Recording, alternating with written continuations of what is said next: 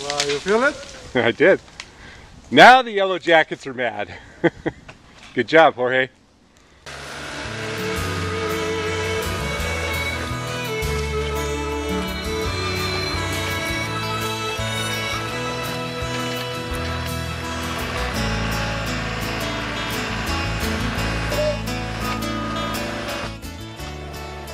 One of the interesting aspects of using the Demo-Dozer Bucket is our ability to use it with our tree work. We do a lot of big removals, and as you can see here, this is actually eucalyptus. And if you've ever worked with eucalyptus, you know that that's one of the heaviest woods there is.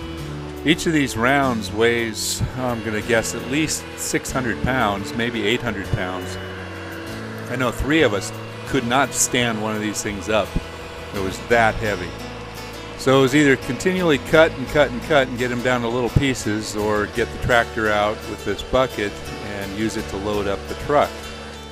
One very interesting thing is how we can stack the rounds. We wanted to be able to put them up double, so as you can see here, we're putting one down on the bottom and very carefully putting another round on top of that one.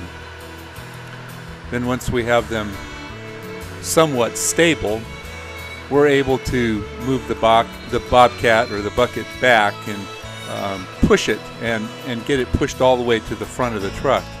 Sometimes we'll even go over and grab a long piece of timber, say a 10 or 12 foot piece of timber, and grab hold of that and use that to push wood around.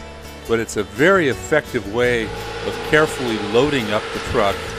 And if you're good with a tractor, you're not going to damage the truck while you're doing it. So it saved us an incredible amount of hard work and saved our backs.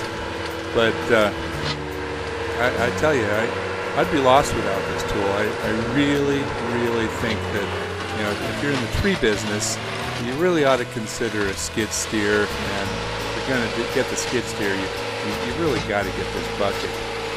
Now there's a big difference between a typical grapple bucket and the Demo-Dozer Bucket. If you notice that there's a nice long straight edge all the way along on both sides.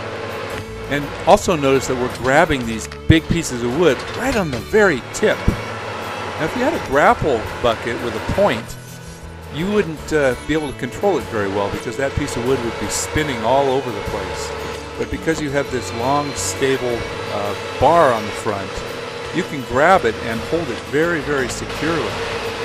Now look at that. We're picking up a really heavy piece of wood, and the pressure, I got to tell you, the rams on this bucket are really strong.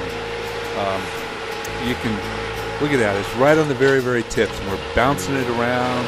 All right, we're it's gonna get really the old man an in the amazing bobcat tool. again. Guy hasn't been in a bobcat for a while. Let's see if he remembers how to use this tractor. Everything's backwards for him.